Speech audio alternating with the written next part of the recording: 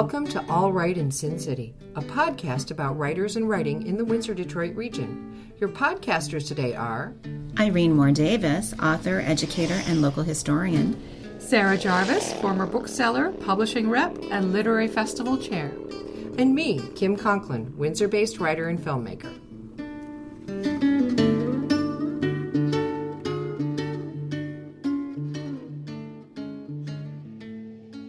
On this episode of All Right in Sin City, we are pleased to feature Kevin Spenst, who has visited Windsor, Detroit recently as part of his Chuffed about Chapbooks tour, a 50-venue poetry tour from April to July 2023, focused on his recent chapbooks. Vancouver-based poet Kevin Spenst, a pushcart poetry nominee, is the author of Ignite, Jabbering with Bing Bong, and Hearts Amok, a memoir in verse, all with Anvil Press, as well as over a dozen chapbooks.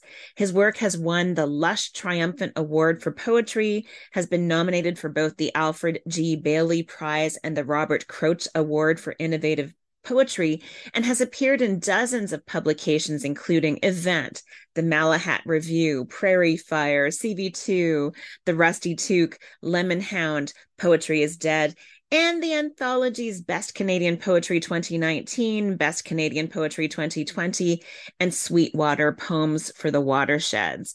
Welcome, Kevin. Thank you, Irene. So you have been going across the country, engaged in this Chuffed about Chapbooks tour. How did the idea for that tour come about? Well, I've been doing these marathon readings for a while. This was 2007 when I chose some of my favorite microfictions and self-published a little collection. And I thought, well, they're microfictions, so why not do a whole bunch of readings around town? So I organized 50 venues in one day by bicycle. Wow. And what kind of shape were you in after that? Pretty good shape, and then balance. I had very good balancing abilities because one of the venues was going down Quebec Street, and there were about 5 other cyclists, and I read the story for that quote unquote venue out loud with these other cyclists around me. So it was a fun little adventure. And then I've kind of just been doing this again and again. Actually, some years later, I did 100 readings in one day with Ray Sue, Kim Fu, and Andrea Bennett. When you're talking about 100 readings in one day, what time do you start and what time do you stop? We met for breakfast at a little pub in East Vancouver, and then we worked from about 10 in the morning until 7, maybe 7. And it was just very short little readings at all of our favorite coffee shops. Each reading was maybe 3 minutes or 4 minutes. And then it was just the momentum of having a lot of people kind of follow us for various stretches over the course of the day. So your current tour this spring and summer has been focused on hitting a bunch of cities across Canada. How did you select the places that you were going to read? I wanted this to be an adventure of kind of making connections with the poets that I know, the bookstores that I've heard of, and also the small chapbook publishers. So I began in Edmonton, where I'd never read or even been as an adult. And Catherine Owen, who also has a practice of marathon reading. And she has a salon in her backyard. And there's also this new bookstore in Edmonton called Paper Birch Books. I was really excited to make a connection with that bookstore, to connect with Catherine and her reading series. And it made for a fantastic start. And you've been to Winnipeg, you're now in Windsor. I know you're headed to London and other parts of Ontario from Windsor. What have you got going on in Windsor while you're here? Well, today was amazing. I had the biggest audience ever for the 131st birthday of Windsor as part of the Mayor's Walk. I read one poem from a videotape swaddled in purple wool, which is out from 845 Press. I read the one poem once and then performed it a second time. I sang it the second time. It will rain like rods on the hillside in Sweden. It will rain married men in Spain and intermittent toads beard Saturday morning in Portugal. An intense Pacific frontal system of bamboo, grass, and sand will fall over Tokyo.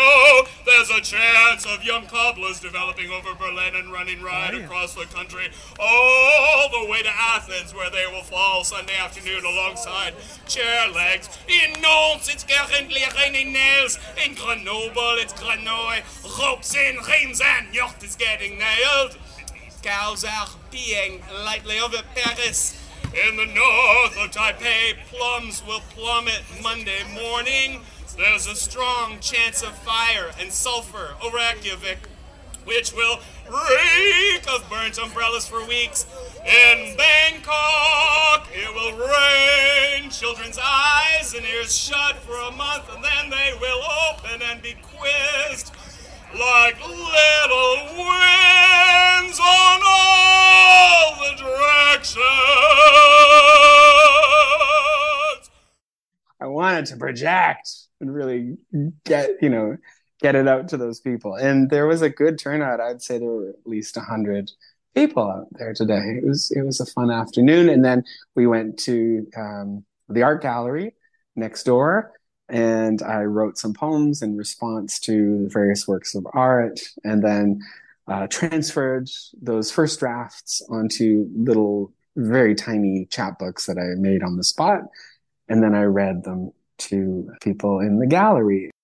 Would you like to read it? Or I'll read it. I'll read it to you. Oh, yeah, sure. It's called Growing Out of the Canvas. Roots, like gold bracelets, peek out from the earth's wealth. A resplendence of colors above charm a forestscape. Paint blotches on the edge of the canvas, like Morse code for the eyes, cones and rods that understand value in its smallest, unframed spectacle. Yeah. That is very cool, isn't it? Yes. Thank you so much for sharing this with us. And everybody was so interested in this. I read to this family, and then their daughter appeared, and I read it again to her, and she was so delighted to get this little book, and then she put it in her purse, kind of like a little coin in a piggy bank. It was really sweet. Awesome. And you have a reading scheduled at Biblioasis while you're in Windsor. I do. I'm very excited to be reading Monday night at Biblioasis with Maid, which is Marc La Liberté and Jade Wallace, and another poet who's... Roland Mustafa. Yes. Yeah. I'm unfamiliar with her work, but I'm very excited to be reading with her too. Oh, you know what? She is a great poet from our city, from our community, and also just a great performer of poetry. So you will love hearing her voice. I love hearing her read poetry whenever I have an opportunity to do so. I mean, you've been doing sort of readings in traditional spaces like bookstores and libraries, and I mean, you mentioned a backyard salon, things like that. What is the strangest place that you have read so far on this tour? The last flight, Winnipeg to Toronto, I sat next to this fellow who was very big. His forearm was on the headrest in front of him. His forearm looked like a deflated football. He was 6 foot something. And I asked him what, if he was coming or going. He said he was going. He was leaving Winnipeg. He'd seen a football game. I asked him if that was his background. And he said he played for the CFL for 10 years. Oh. And so I wrote a little football poem for him, put it on the airplane sickness bag, which I folded into a chapbook and then gave it to him. He was a good sport. I took a picture of him with his giant hand, making the little chapbook even smaller. And then one of my friends on Facebook posted his card or something from decades ago. How does this kind of journey have an impact on your writing in general, on your writing practice, and on sort of the writing that's produced as a result? When I'm writing on the spot, I'm trying to make it as playful and interesting and accessible as possible. For the work, that I send to journals or the work that goes into books, I don't always have that in mind. I want it to be strange and surprising and insightful. It's fun to work the spectrum of poetry. And what is the latest chapbook that you're promoting on this tour? I have 3 chapbooks, and one is Recto Verso Shea, the Devil's Printer, which is a very experimental collaborative work that I made with my nephew, Joshua Petrie, and consists of palindromic poems, and that's with Collusion Books. And then the other chapbook, as I mentioned, is a videotape swaddled in purple wool with 845 Press. And then there's a third, very tiny little thing called a home. And a home is a small chapbook. It comes with every Alfred Gustav Press series of chapbooks. And that micropress operates on a subscription basis. So I only have a limited number of those. They're all love poems for my partner, Cheryl. I know that one of the secrets of your itinerary while you're visiting Windsor is that you're also planning to head to Detroit. Do you imagine yourself engaging in any reading or writing while you're there? Am I allowed to? What an excellent reason to get deported. Well, now that you've planted this seed, I guess I'm not going to say that I'm on a book tour or that I'm a poet. Okay.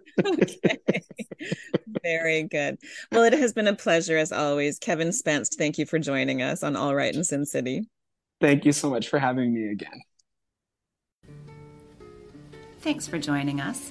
Look for more episodes of All Right in Sin City wherever you listen to podcasts, or check out our website, allrightinsincity.com.